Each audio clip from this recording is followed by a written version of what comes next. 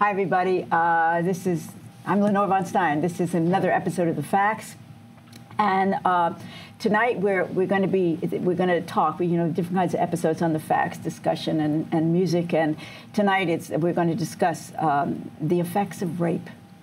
And with me tonight are, on the far side of the table, Erin Gallagher. She's with Physicians for Human Rights. She works in conflict zones with victims of war, and including rape, and she's the director of investigations, and she's a war crimes investigator. And next to her is sitting Esther Deblinger. She's a professor of psychiatry at Rowan University, and the co-director of CARES, which means Child Abuse Research, Education, and Services, dealing mostly with child victims of sexual assault. And over here is Meredith Weber, who is a clinical assistant professor of school psychology at Temple University, and a trauma therapist. And so, okay, could you start us off by give us some of the definitions of what is considered sexual assault?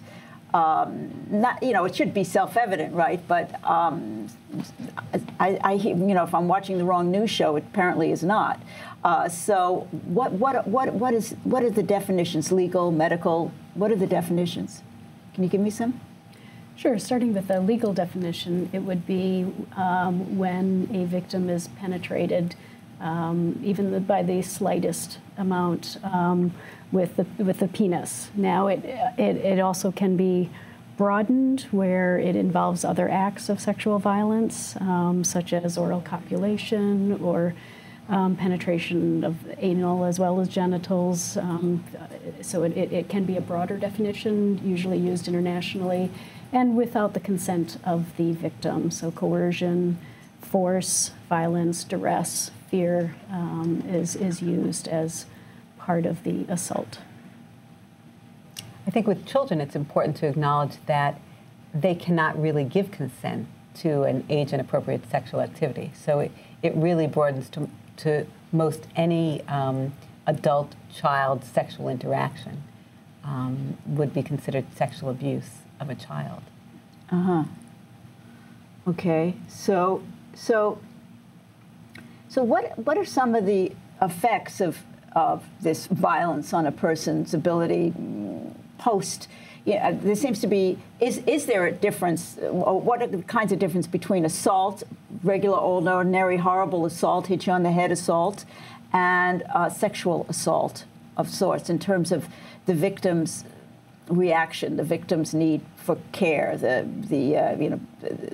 you hear, oh, rape is a terrible thing. Why is it a terrible thing? I mean, I certainly feel that it's a terrible thing, but I'd like to delineate a little more for the audience. Why? Why? Does it have something to do with the long-term effects? I think even in the short term, sexual assault may be different from physical assault in the shame that it carries with it.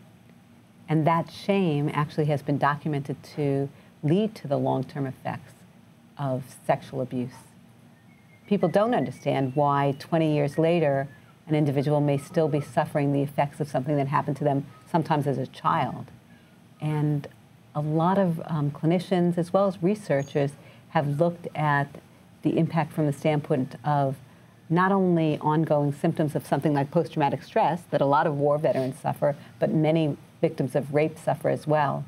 But they also recognize that there's a certain shame that people carry with them that they cannot necessarily rid themselves of even many, many years after the assault. I think also when we're talking about children, it's important to remember they're still developing. So when something this intimate happens to them while they're developing their identities and their ideas about relationships and trust, it can really fracture attachments, and it can really inform their sense of relationships with others and who they are, what healthy sexuality should or shouldn't be, what relationships with adults or with older children should and shouldn't be. So I think there's also a lot sort of outside just what we think of as the clinical symptoms of PTSD that can happen when you're still in this process of development. one of the things we were talking about before the cameras rolled was that for many people, children and adults, the rapist, aside from war issues, the rapist is often somebody they know very well. Yeah. So there's this profound betrayal that is added to this cup of shame and fear, and how do you deal with something like that? It's very difficult. I think, you know, one of the reasons why it's difficult to detect sexual abuse is because it is perpetrated often by someone that other people trust as well, not only the child. And it's hard to believe that someone who functions very well, for example, in the workplace, would abuse a child. But that is the case. And in fact, the vast majority of children are sexually abused by someone they know and someone they trust. Why do people sexually abuse? Is there a link between having been sexually abused and sexually abusing later on in life? The majority of sexual abuse survivors do not go on to abuse other people in that way. However, it can be a red flag for a child, especially when they're doing something sexually inappropriate that they themselves were touched inappropriately. So ideally, you can intervene early enough if you see a child acting in a way that's inappropriate and really help educate them about what is and is not appropriate and help them learn new ways of relating. If that does not get corrected, it could lead to bigger problems later on in terms of acting out sexually. How do children know that they've been sexually abused? I mean, there's some obvious ones. They get physically hurt, or, but they just know because of the culture tells them, or. That is a great question, because very young children often don't know.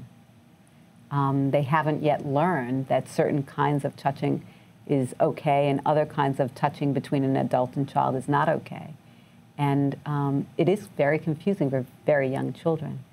And one of the things I think is very important for us to do is to help children better understand, starting at the age of 3, what child sexual abuse is, so that they can report it when something like that happens. No, I've worked with cases where there's been chronic sexual abuse, and sort of what you were speaking to, it becomes part of family life. And if someone is either isolated enough that they don't understand that that's not a normal part of family life, it can be confusing. So I've seen cases where it may go on for a while because a child just doesn't realize that's not part of a typical relationship, you know, between child and parent or child and adult. And if I could jump in some of the cases that I've had of sexual child abuse, that it became that they thought it was something kind of normal. It was with a father, an uncle, some member of the family. Yet at the same time, they knew down deep that something wasn't okay. And certainly they didn't speak about it to other members of the family, which is kind of a signal like that they knew there was something not right about it. But once again, very confusing. And then maybe it gets to a place where it's severe enough. They're becoming older. They are understanding now that it isn't part of normal family life and that they might tell this to somebody, and then the report happens and it starts.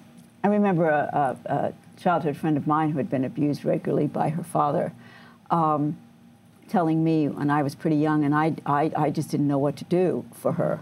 Mm-hmm. I still feel very guilty about that. But later on in life, as an adult, she did bring this up. And one of the reasons it seemed clear that she didn't bring it up before is that she didn't expect any support from the other members of her family, including her mother, and she didn't get it. You know, as an adult, she didn't get it. What is this? Is this a cultural thing? Is this a... Well, I think it's important to emphasize that though that does happen on occasion in a family where it's very difficult for the mother to understand and believe. In our experience, the vast majority of mothers do support their children when children disclose. It is still a shocking thing for any family member. You don't expect it to happen within the family. You don't expect your next door neighbor to sexually abuse your child. It usually is someone that the adult also trusts and believes has no desire to harm the child. So it's very much a shock. Yet we all need to be prepared to hear these disclosures because it happens to 1 out of 4 girls and almost 1 out of 7 boys by the time children are 18 years of age. So it's much more prevalent than people realize. And I think what can be confusing for adults, too, is that it's not necessarily the case that a child then hates their perpetrator. They may have a very good relationship with their assailant who's also hurting them in this specific way, but they may not be repelled from this person. It may be an uncle that they're very fond of and who treats them very nicely otherwise. So I don't think children always act in the way adults expect they might act when they're being abused. I think that's, one of the most difficult and confusing aspects for a child is that they also love this person, whether it's a parent or another family member, yet they also know they're being harmed by it. And what a conflict, a child must feel growing up with that. What a feeling you must have with the person that not only that you love, but that you expect loves you. Respect, cares for you, is on your team, to betray you so profoundly. I know this wasn't on the agenda, but I'm wondering if anybody could speak to this. Why do people do this? Why do people sexually assault, aside from having been sexually assaulted? Do we know anything about why this happens? Why you would do this to your child? Why you would do this to? Why in war situations it doesn't seem to be a military tactic at this point, right? You'd go in and terrorize a population so that you can go take the next town or whatever it is, easily, and they'll run away. So that's, as nasty as that is, that's very straightforward, right? But why? It's sort of like doing it to yourself if you do it to your kid in a way. It's sort of like hitting yourself. I don't know, maybe not. Maybe you don't see the child as yourself. There's a small percentage of abusers that are what we'd consider pedophiles, people that have arousal towards, or they get sexually aroused by children. But that's not the majority of people that do it. There's a variety of different problems that cause people to abuse children, and often we're talking about someone who's not a biological child. It could be like a step parent or another relative, and access is a big issue for most people, so it's just sort of the children that are near them. And I've heard of people doing it out of anger. It's, displaced anger, just other problems that they're having in their lives. Adult offenders often do have some history of abuse or neglect in childhood. It may not be sexual abuse, but it is a childhood that is somewhat devoid of boundaries, models, not having models of respect, not having a healthy family relationship. It's hard to know exactly why, and I have to admit that children ask this all the time in the course of therapy. Why did this happen? And on one occasion, I tried to answer that question in a way that was probably much too sophisticated and probably wasn't accurate, because we really don't know why people sexually abuse children. So when I realized this little girl wasn't understanding me and she was sort of fading out as I was trying to explain, I asked her, "Why do you think men sexually abuse children?" And she said the simplest thing to me. She said, "Because they want to." And I thought for a very young child, keeping it simple, because we really don't know the answers. We really don't know the answers. And the one thing that we do know is it is never the fault or responsibility of a child. That adults and older children know what is right and what is not right in terms of sexual behavior. And unfortunately, children don't always know that.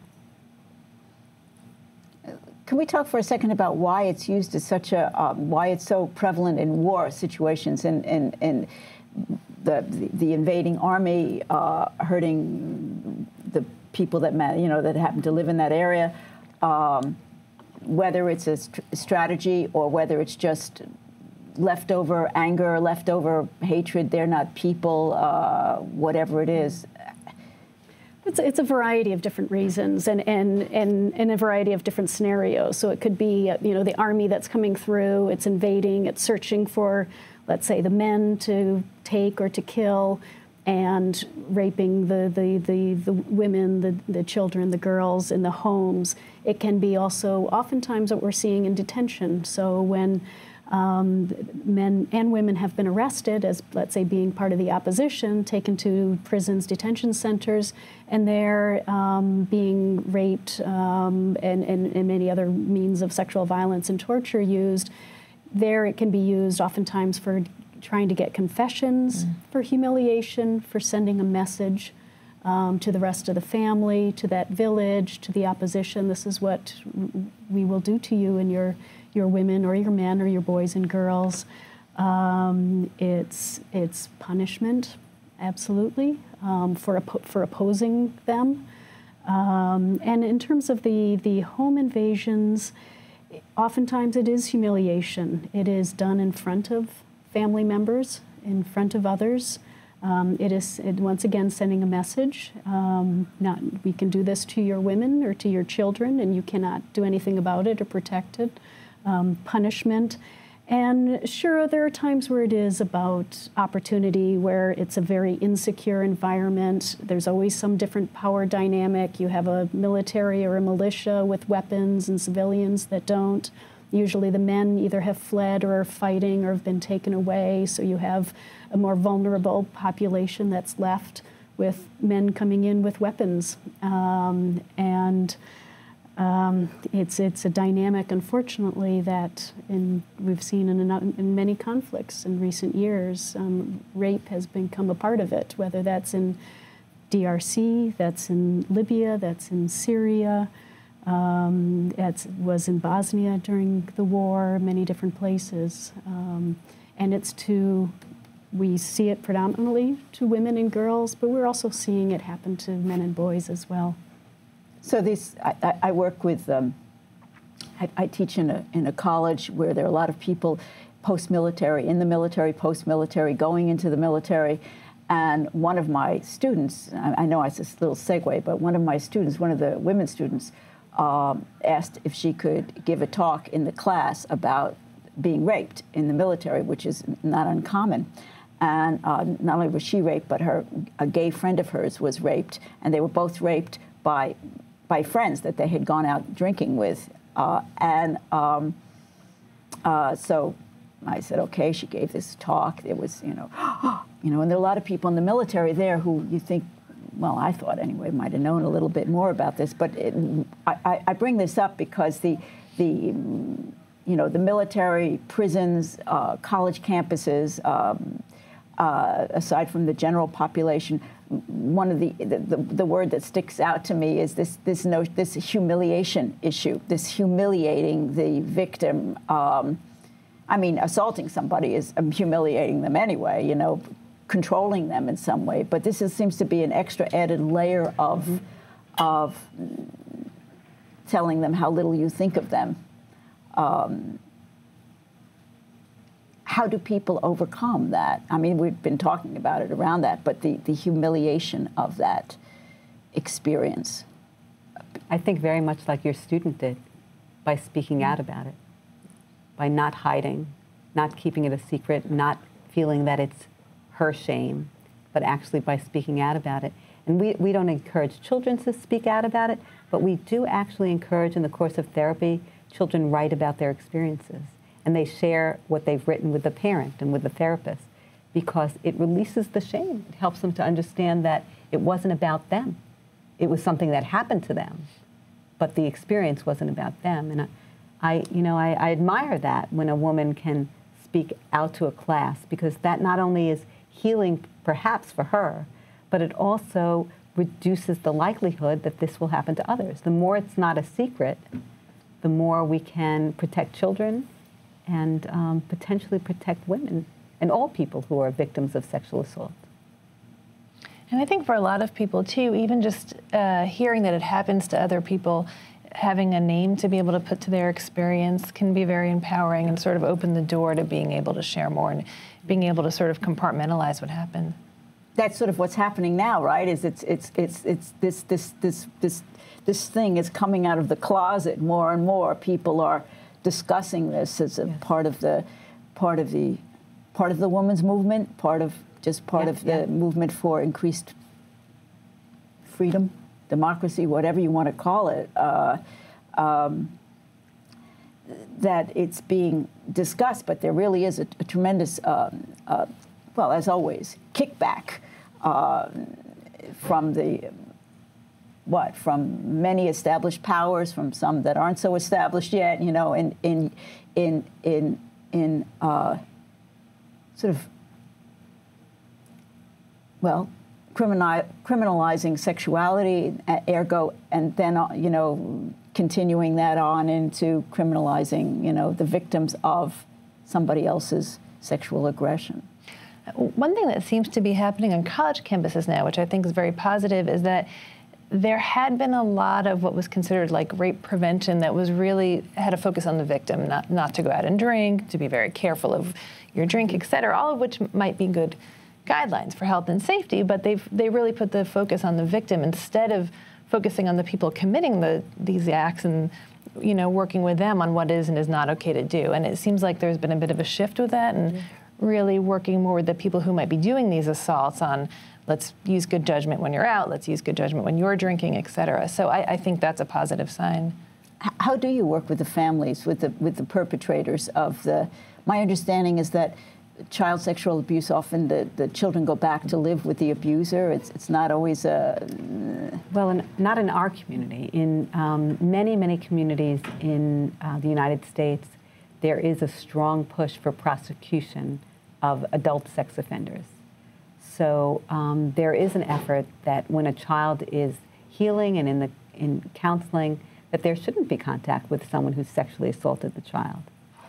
That is a change, but I think it's a very, very important one because it is such a secretive behavior that it is very difficult for a child to feel safe in the same home as someone who had sexually assaulted them. Can the assaulter be cured? That's a difficult question to answer. I can say for juveniles, because actually a great many of the children who touch other children inappropriately are older teens or pre-adolescents in the household, there's a very, very good success rate at helping them to not engage in those behaviors again. Overall, they may be engaging in other delinquent behaviors like, you know, shoplifting or robbery, but I would say when they get out, about 2/3 of them really never have those issues again when they've been in consistent treatment with, you know, an adult is so important too, and someone who they live with really has to be involved in safety planning. So at least for, I can say, people under 18, there's a very good success rate for treatment. Is it a kind of a bully thing? Is that they can be treated to change these tactics, or maybe bully is the wrong word for it, these ways of controlling other people there, or is it, I mean, how do you fix them? It sort of depends on who the child is, and it's pretty individualized, but a lot of it, you know, helps them look at their actions, at least in the model that I've used before, which is cognitive behavioral, and then also really understanding what their victim's experiences were and building empathy for their victim. I've seen reunification cases where there may be two children in one household and one is referred for acting out and one is the victim. And eventually through therapy and a lot of work that eventually leads to them doing work together, they can reunite and they can live together again in the best case scenario. So, you know, what motivates the child that acted out really varies, but it's ultimately about behavior change and they can usually be successful. So what happens to all these soldiers when the war's over? We hope that they get some therapy, some treatment. I think just like anyone experiencing the war, there's quite a bit of what side you're on. There is some sort of, I don't want to diagnose it as PTSD, but some sort of trauma that exists. And yeah, I'm not an expert, but having spoken to, you know, a number of people that have been in conflicts and returned home, they need it, but as well as the victims too. And that's one of the things that we've seen, especially in an international conflict. They don't have the luxury often of psychological services or psychosocial services, or many times even medical services. And there's still, depending on the culture, could be an intense stigma and shame around reporting, so they are keeping it to themselves, having nobody to tell, and dealing with it on their own. and with all the other effects of the war that they're struggling with. It's a pretty big burden.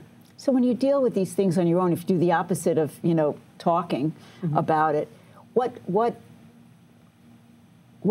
happens to you? I mean, what's the problem with dealing it? I mean, as so many people do, as so many, I'm not going to tell anyone, and that's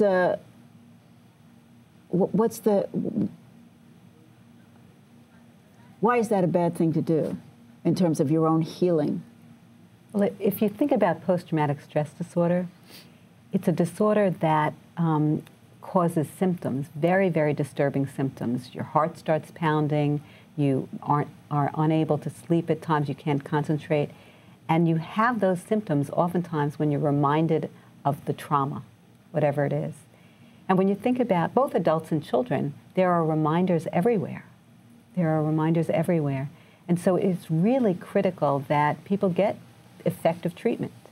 And the good news is today, unlike maybe 25 years ago when there was really no effective treatment for childhood PTSD, there is effective treatment for both adults and children. It's just a matter of getting people to those effective therapies. Okay, we're remarkably at the end of tying up the conversation.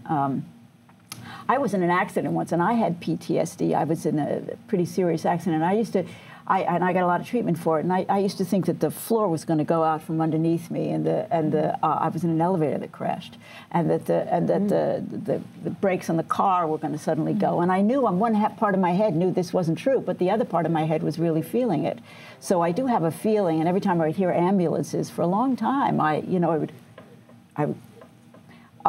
but it's a long time ago. So here we go. So this is the facts. I'm going to say right quickly good night, and we'll be back with more conversation. Goodbye, everybody.